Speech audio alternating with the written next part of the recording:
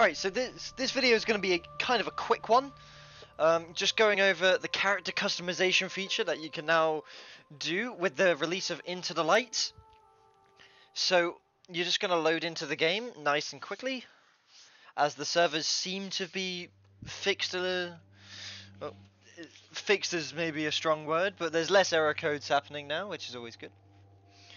This is recorded on day 1, launch day of Into the Light, so there's a couple of error codes going around.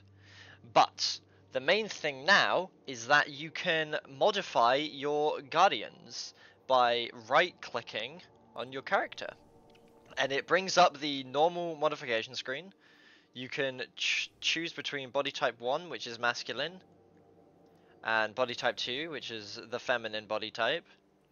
And you can change the hair, and the hair color, and you can do all the normal stuff that you could do normally.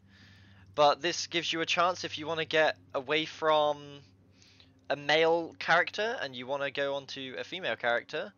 For example, if I click on my Titan, this is my D1 Titan that I made when I was 10 years younger.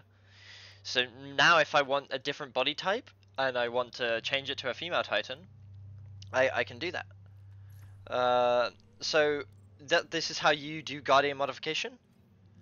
You just come into your character screen and you can modify just like this.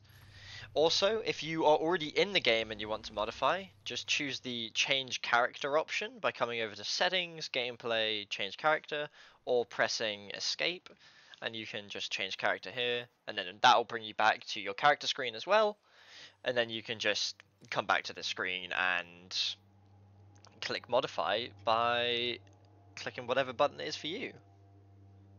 So thank you guys for watching, and I hope that tutorial was helpful.